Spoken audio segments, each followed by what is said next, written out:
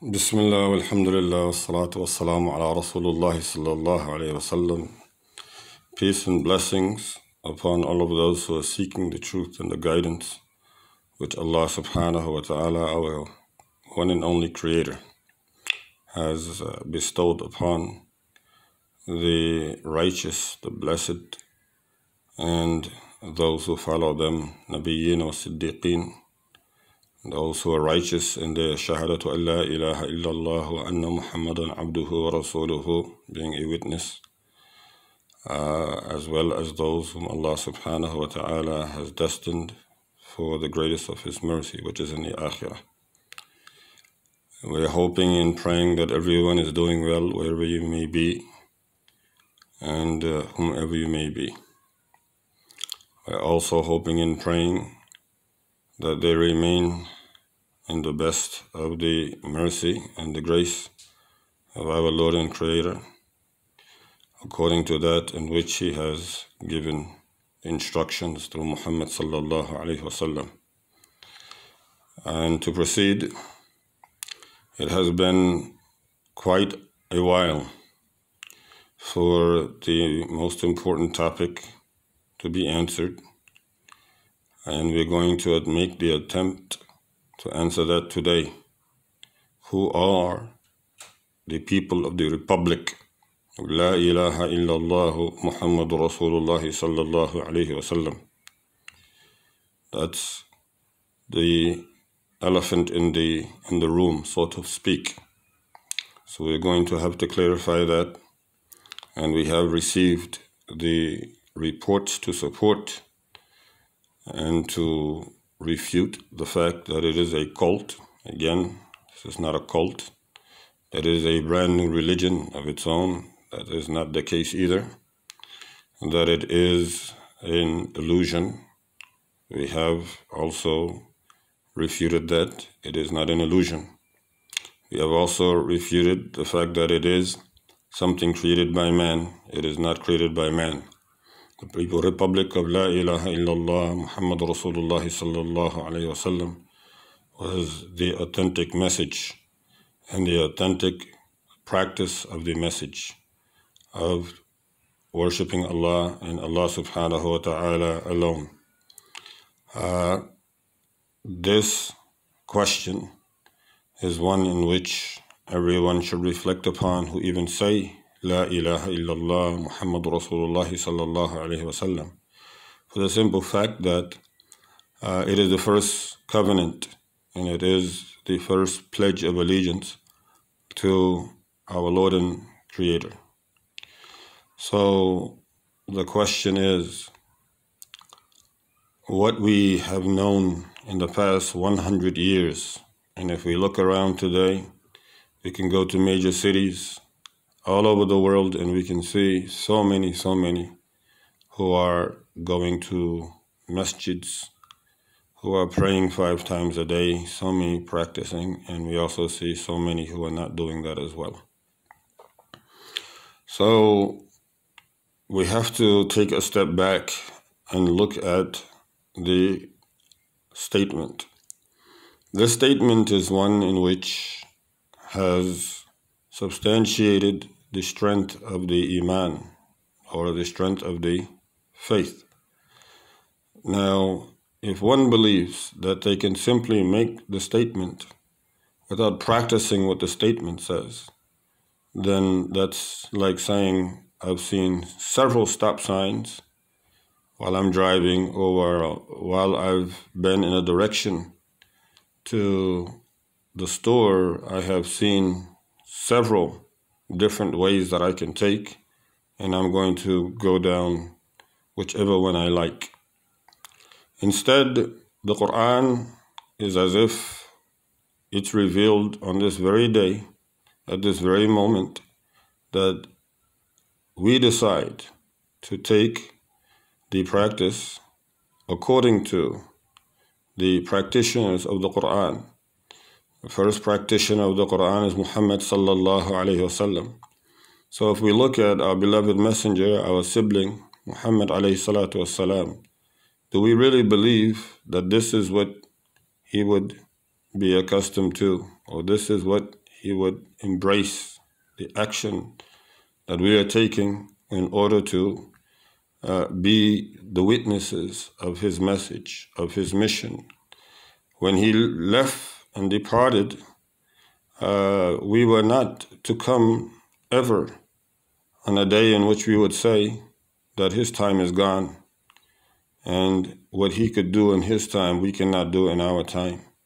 This was never supposed to be ever the statement of the true believer. This is only a statement of the destructors, or those who wish to destroy the reputation of Muhammad sallallahu alaihi wasallam, and the Khulafa Rashidin, and the Ashra Mubashirin, and the Ahl Badr, and those who were with him on every expedition, and those who were all the way at Karbala until those who will come beyond. It is very, very clear that the infrastructure, the carrying of affairs of Muslims today is not what Rasulullah sallallahu alaihi wasallam would be doing. We all understand that.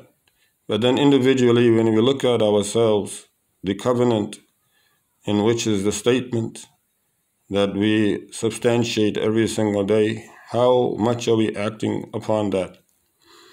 Everyone is going to say you are either of the working class or you're either of the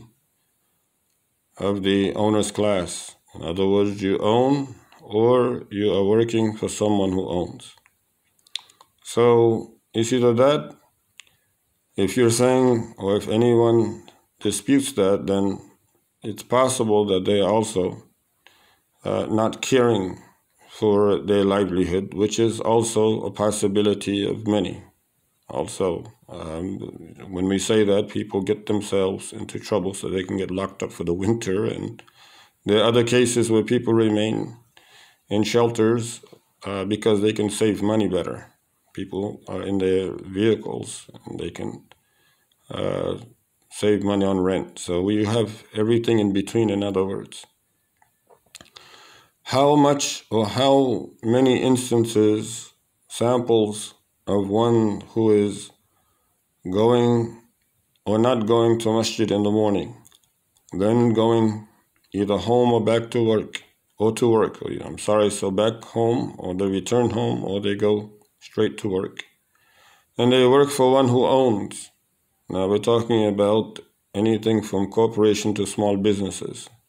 And government, have their entities and counties and this and that and the other. So any number of those things. And then after work, they either go home or they go shopping to the gym, and then they come home. This is what goes on during the working days. And the non-working days, they are either tightening up their homes because, that we have to have big things inside of our homes. We have to dust that off. We also have so many different type of changes of clothes we have to do, and then we have to do even more shopping also. All weekend we're running these errands. These are errands that we run when we do not go to work for some entity or whatever. We work for some owner, some master, some type of system that we are not ourselves very much familiar to, other than the fact that it is our means of livelihood. We have to make today's currency, and we've been encouraged by our forefathers. We've been encouraged by our predecessors to get this money, get this currency for this world, make your world really comfortable. And you're only going to live life one time, so you have to make sure you enjoy every last of it. So as we're putting this much pressure, did we take a look and see who really has established that type of lifestyle? Clearly, Muhammad alayhi salatu wasalam, that was not his lifestyle. If you say, now we have masajids, now we have centers, alhamdulillah for those, and praise be to Allah for those who keep their centers open 24 hours a day and at least try to implement what was the model of Rasulullah sallallahu alayhi wasallam in Medina. But we all know that's not the case throughout the week. Throughout the week, the masajids are either closed or they are only open for prayer times. So now, where is the Shahada in that practice of where we're closing masajids, or we are not functioning as Prophet ﷺ functioned in substantiating the Shahada, which substantiates and which fortifies and which protects our faith and our taqwa? How is it that we can say that we are following him and we're not living the life that he lived, or claim to even be able to in our senses? Not just ours. It's too bad, but it's something that I've always been very clear on. This is the way of a hypocrite. When you look at that lifestyle, is not a lifestyle of a Muslim, it's a lifestyle of a non-Muslim. It's a lifestyle of the Yahud and the Nasara. That's how some of them, most of them, have been encouraged to live. And now we're saying, we as Muslims today, we're encouraging and making sure that our children also stay on that path. And it's strange that when you look at the leaders of today, you do not have, and when I say leaders, I mean world leaders whom are of Muslim countries. What Muslim country is really leading the advocacy for the basic human rights for every Muslim on this earth today? Which Muslim nation is doing that? And this is a basic tenet for any Muslim society to have. So it's not happening there, and it's not happening at the bottom. So the bigger question now is, if the Shahada is not practicing, is not being practiced, then how is it that you can even pray if your Shahada, first of all, is not accepted? Your Shahada itself is not, you're not practicing it. What's accepted and what's not accepted is not as much of a question as to the chance of your covenants beyond the Shahada, or ones, we should say Muslims, Muslim pillars of 5, and it starts with the basic Shahada, is to make the statement, but it's really more living upon the statement than anything else. Anybody can make the statement, but that does not change if they do not change the actions and the practices and the thought process and the entire deal. You have to take the entire package. So if one did not take the entire package of the entire Shahada, which creates and makes a much more of an impact than anything else, because all throughout the rituals of the pillars of Islam, you have shahadas in every single one of them, no exceptions.